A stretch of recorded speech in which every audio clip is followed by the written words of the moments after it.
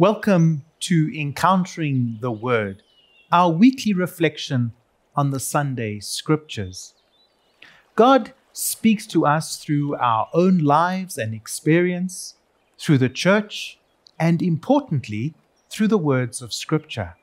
And so we gather to read and reflect on God's Word on this day of resurrection, what the Lord is saying to us here and now, and how best we can respond to what we hear. Let us pray as we gather to listen, reflect, and be together. Teach us to listen, O God, to those nearest to us, our family, our friends, and our co-workers. Teach us to listen, caring God, to those far from us, the whisper of the hopeless, the plea of the forgotten, the cry of the anguished. Teach us to listen, O God, our Mother, to ourselves. Help us to be less afraid and to trust the voice inside in the deepest part of ourselves.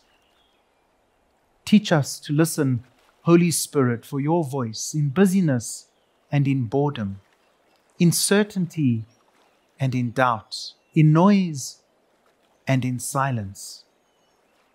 Teach us, Lord, to listen most especially to your words spoken to us through the Scriptures.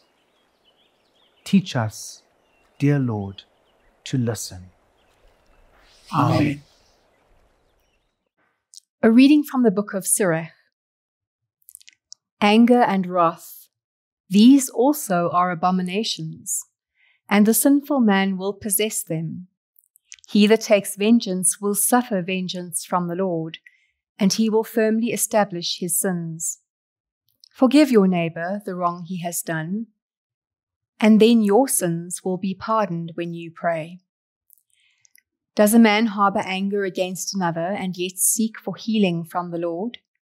Does he have no mercy toward a man like himself, and yet pray for his own sins? If he himself, being flesh, maintains wrath, will he then seek forgiveness from God? Who will make expiation for his sins? Remember the end of your life and cease from enmity. Remember destruction and death and be true to the commandments. Remember the commandments and do not be angry with your neighbor. Remember the covenant of the Most High and overlook ignorance. The word of the Lord. Thanks be to God. The Lord is compassionate and gracious, slow to anger, and rich in mercy. The Lord is compassionate and gracious, slow to anger, and rich in mercy. Bless the Lord, O my soul, and all within me his holy name. Bless the Lord, O my soul, and never forget all his benefits. The Lord is compassionate and gracious, slow to anger, and rich in mercy. It is the Lord who forgives all your sins, who heals every one of your ills, who redeems your life from the grave, who crowns you with mercy and compassion. The Lord is compassionate and gracious, slow to anger, and rich in mercy. He will not always find fault, nor persist in his anger forever. He does not treat us according to our sins, nor repay us according to our faults. The Lord is compassionate and gracious, slow to anger, and rich in mercy. For as the heavens are high above the earth, so strong his mercy for those who fear him. As far as the east is from the west, so far from us does he remove our transgressions. The Lord is compassionate and gracious, slow to anger, and rich in mercy. A reading from the letter of St. Paul to the Romans. None of us lives to himself, and none of us dies to himself. If we live to the Lord, and if we die to the Lord. So then, whether we live or whether we die, we are the Lord's. For to this end Christ died and lived again, that he might be Lord both of the dead and of the living. The word of the Lord. Thanks be to God. Alleluia, alleluia, alleluia. Alleluia, alleluia, alleluia.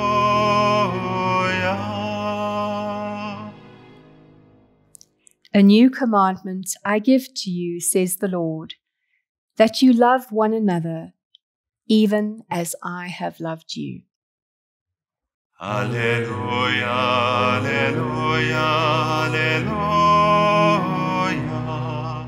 Alleluia, alleluia, alleluia.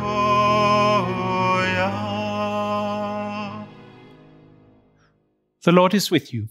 And with your spirit. A reading from the Holy Gospel according to St. Matthew. Glory to you, O Lord. At that time, Peter came up and said to Jesus, Lord, how often shall my brother sin against me, and I forgive him? As many as 7 times? Jesus said to him, I do not say to you 7 times, but 70 times 7. Therefore the kingdom of heaven may be compared to a king who wished to settle accounts with his servants.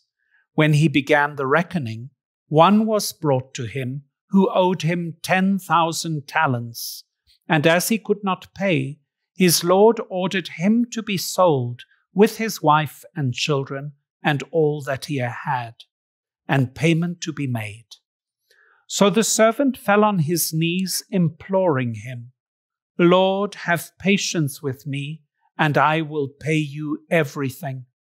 And out of pity for him, the Lord of that servant released him and forgave him the debt. But that same servant, as he went out, came upon one of his fellow servants who owed him 100 denarii, and seizing him by the throat, he said, Pay what you owe. So his fellow servant fell down and pleaded with him, Have patience with me, and I will pay you. He refused, and went and put him in prison till he should pay the debt. When his fellow servants saw what had taken place, they were greatly distressed, and they went and reported to their lord all that had taken place. Then his lord summoned him and said to him, You wicked servant, I forgave you all that debt because you pleaded with me. And should not you have had mercy on your fellow servant as I had mercy on you? And in anger, his lord delivered him to the jailers till he should pay all his debt. So also my heavenly Father will do to every one of you if you do not forgive your brother from your heart. The Gospel of the Lord. Praise to you, Lord Jesus Christ.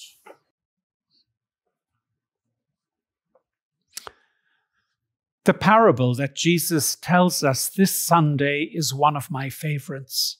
Some years ago, it awakened me to the need to forgive and was the starting point of the remaking of one of the most important relationships in my life. This is exactly what a parable is supposed to do, to wake us up. As we read through the Gospel of Matthew this year, we have now reached the 4th great sermon of Jesus, the 4th of 5. This sermon focuses on the life of the community of disciples who seek to follow Jesus. At its very center is the teaching on forgiveness, without which there can be no community life. We read a first segment last week at Sunday Mass. I know that one negative characteristic that I have, and I think I share this with others too, is to hold a grudge. Grudges are a venom inside of us that poisons so much of our lives. From a theological point of view, this is an important difference between us and our Heavenly Father. God also gets angry in the Bible, but God's anger is momentary, and God's forgiveness and mercy is everlasting. This is beautifully formulated in the book of the prophet Isaiah. For a brief moment I abandoned you, but with great compassion I will gather you. In overflowing wrath for a moment I hid my face from you, but with everlasting love I will have compassion on you, says the Lord, your Redeemer. My anger sometimes seems everlasting, and my forgiveness is slow in coming. Every day we repeat the prayer that Jesus taught us, invoking our Father, and in it we ask, "Forgive us our trespasses as we forgive those who trespass against us." I am often tempted to say instead, "Please do not forgive me as I forgive others, for if God would forgive me as I forgive others, I would hardly be forgiven at all, or at least only rarely, and after too long." However, central to being a disciple of Jesus is forgiveness. It is a gift given by the Spirit of God. I forgive because the Spirit opens a new horizon within me, allowing me to move beyond anger, resentment, and the desire for revenge. Jesus hanging on the cross gives us the supreme example. Father, forgive them, for they do not know what they are doing. The parable we hear this Sunday dramatizes the refusal to forgive, presenting it within the appropriate theological context. The first scene is when the king forgives the debtor the loan. It makes us aware of how we have been recipients of a great generosity. It drives home the realization of how much I have been forgiven. When Pope Francis was elected Pope, a journalist asked him who he was. He answered that he was a sinner, and then, after a brief pause, added, "whom the Lord has looked upon." This is the awareness that we are sinners, undeserving of the intimacy that the Lord seeks to nurture with us. It is in reflecting on how much I have been forgiven that I discover not only the obligation to forgive, but the resources necessary to forgive. It is clear that the one who has been forgiven in the parable has not reflected on the gratuity of the forgiveness he has been granted. It has not transformed him, opening up the horizon of forgiveness when he is asked to grant forgiveness. How often is this lack of reflection, this lack of consciousness, this lack of gratitude reflected in my own interaction with others? The chilling words of the one who forgave to the one forgiven at the end of the parable constitute the wake-up call. I forgave you your entire debt because you begged me to. Should you not have had pity on your fellow servant as I had pity on you? This Sunday we are invited to reflect on this parable. Perhaps we can look around us and identify those with whom we are angry. Let our gaze go out in ever-widening circles, at home, in our family circle, in our work circle, in our neighborhood. Let it go out even further into the world beyond our daily lives. In reflecting on all those places that are in need of forgiveness, we are called to offer it, thus participating in the ministry of reconciliation that Christ seeks to accomplish through us.